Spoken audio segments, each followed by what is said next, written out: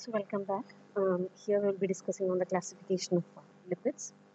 So the lipids are classified into simple lipids, compound lipids, or otherwise it is known as conjugated lipids, and derived lipids.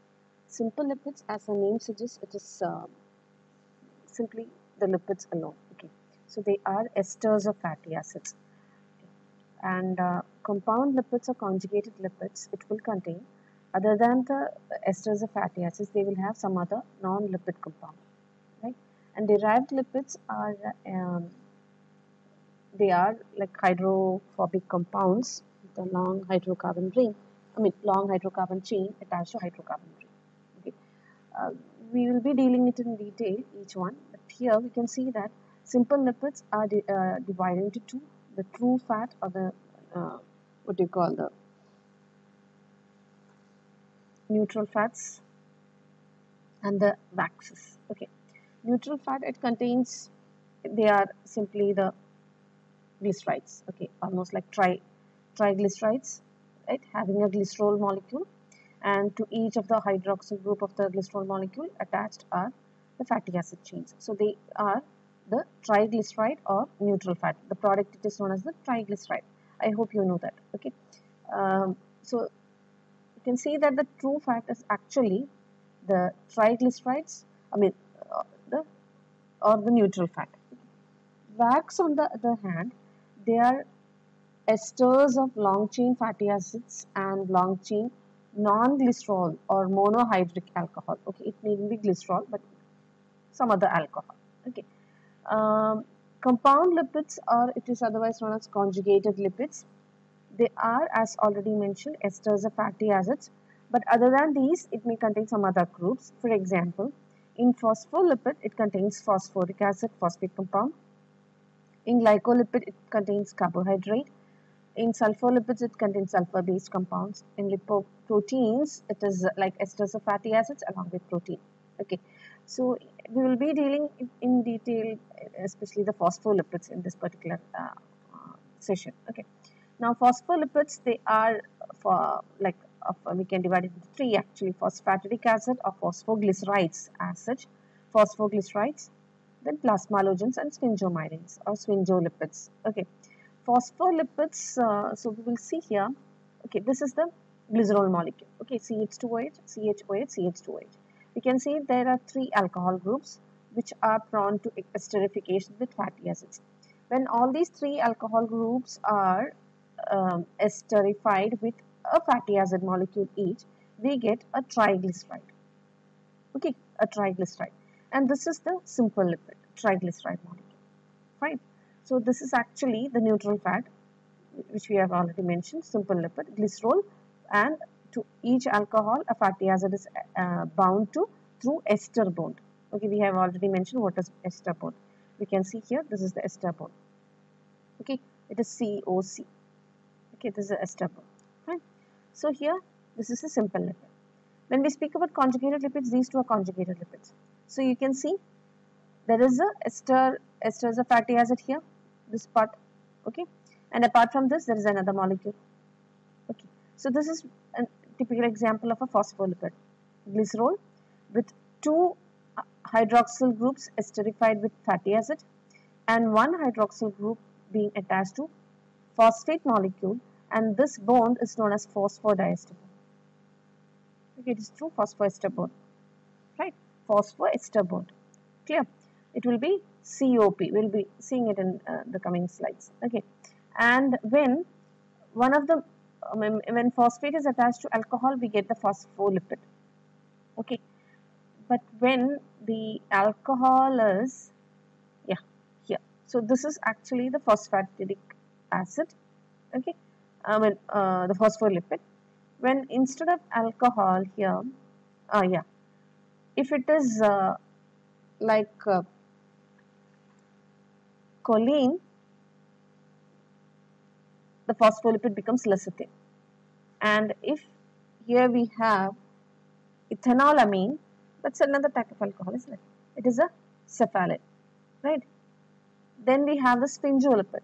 Okay, this is sphingolipid. What is the difference between phospholipid and sphingolipid? It is the type of the alcohol which is actually making the lipid. Instead of glycerol, if the lipid is having another alcohol-based compound, that is sphingosine, we call this lipid as a sphingolepid. Okay, there's only one fatty acid attached, and actually two alcohol groups are esterified, but one with fatty acid, one with phosphate compound. Okay, so this is a sphingolepid. So these two kinds are known as conjugated lipids, because on hydrolysis, what happens? We get fatty acids, we get alcohol, glycerol or sphingosine, plus some other non-lipid compound. Okay, that is why this is known as a conjugated lipid. But what happens to simple lipids? When we hydrolyze it, we get only fatty acids and glycerol. No other non-lipid compounds are available. Are obtained. Okay, so this is it. Glycolipids, that is carbohydrate-based lipids. It can be divided into cerebrosides and gangliosides. Okay, now we'll see the simple lipid. Simple lipids, as we have already mentioned, they are esters of fatty acids with various alcohols, mainly glycerol. They are otherwise referred as neutral lipids, and as mentioned, it includes the fats and oils, or the neutral fats, and waxes. Two types. Okay, two types of simple lipids are there. When we speak about the fats and oils, the fats, they are esters of fatty acids with glycerol. Okay, and with glycerol, maximum of 3 fatty acids can bind through ester bonds, and that kind of a fat is known as a triacyl glycerol or triglyceride. Okay, they are known as triacyl glycerol or glycerides. So here in the case of fats, yeah, or the neutral fats, it is a mixture of triacyl glycerols. Okay, and as it is fully esterified glycerol formed of 3 fatty acid molecules linked with the 3 hydroxyl groups of a glycerol molecule, a single glycerol molecule. Okay, and triacyl glycerols containing the same kind of fatty acid in all the 3 positions, it is known as a homoglyceride. Okay, when all the 3 fatty acids are the same, as we have already mentioned, how is triacyl glycerol formed? 1 glycerol molecule plus 3 fatty acids, isn't it? So here we have seen, right, 1 glycerol molecule plus 3 fatty acids. It forms a neutral fat. Okay, if all the 3 fatty acids are the same, we call it as a homoglyceride.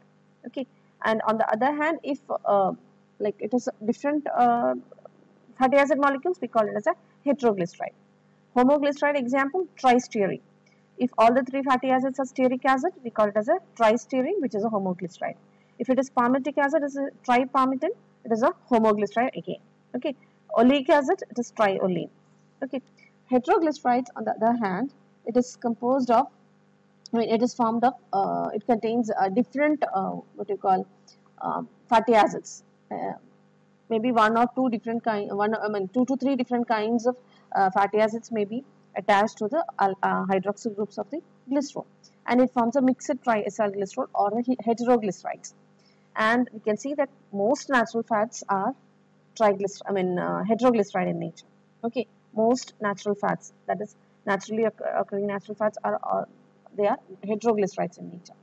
And here we can see that the most natural fats are actually mixtures of different kinds of fatty acids, and in triacyl glycerol, free acidic and basic groups are absent, and hence they are known as neutral fats. Why so? Because we can see that hydroxyl groups, they bind to COH group, isn't it? Here you can see, right? So free carboxyl group is absent, free acidic group is absent, and there are no free basic groups as well. So what happens? It is neutral in nature, and that is why it is known as a neutral fat. Okay, so neutral fats, otherwise it is glycerides or acyl glycerols. They are the products of ester linkage between fatty acids and glycerol. Okay, and we can see that triacyl glycerols, that is 3 fatty acids plus glycerol molecule, form the most abundant among the neutral fats. Clear? So that is about the fats and oils, and we can see that oil is a liquid at room temperature, while fat is solid at room temperature. Oil and fats, it comes under the main group, the neutral fat. Okay. Now coming to the next one, waxes. Waxes are esters of fatty acids with alcohols, okay, other than glycerol. So it is not glycerol. Instead, it is some other alcohol which forms um, esters with fatty acid. Okay, and these alcohols, it could be aliphatic or alicyclic, um, cyclic compound. Okay, and we can see they may contain dihydroxy alcohols, free fatty acids, and saturated hydrocarbons as well. Okay, and they are also mixtures of esters and ethers, ether molecule. Okay, and waxes, we can see they are hydrophobic, highly hydrophobic, and resistant to atmospheric oxidation. Waxes, they are used in the preparation of candles, lubricants, cosmetics, ointments, polishes. It is actually the what you call its application in the industrial field. But in natural world, among plants and animals, we can see the different kinds of waxes. One is beeswax. Okay, it is myricil palmitate. We can see it is this is the trichotillonine palmitate, the major component of beeswax. I hope you know what is beeswax. Okay, it is actually the component with which the beehive is made. Okay, so beehive is made by the beeswax, and actually the beeswax is produced by the glands situated on either side of their abdomen. Okay, it is formed in wax flakes, right, and it is being used for the what you call development of the beehive. Okay, and the major component of the beeswax, it is the trichotillonine palmitate, and it is an ester of palmitic acid with the alcohol triacontanol. Okay, you can see this is the triacontanol and this is the palmitic acid. Okay, so alcohol plus the acid, this is the ester bond, COC bond, and this is what the major component of the beeswax is. Okay, now another is the carnauba wax. It is mixture of esters, free fatty acids, alcohols, and hydrocarbons. And carnauba wax is used extensively in floor waxes, automobile waxes, and furniture polishes. Okay, and the major component, that is myricil cerotate, and this is the myricil cerotate compound. You have the fatty acid here, right, and it is the alcohol here, and this it is obtained from carnauba wax is found in or can be extracted from the leaves of certain Brazilian palm trees. Okay. And the third type is the sperm whale oil.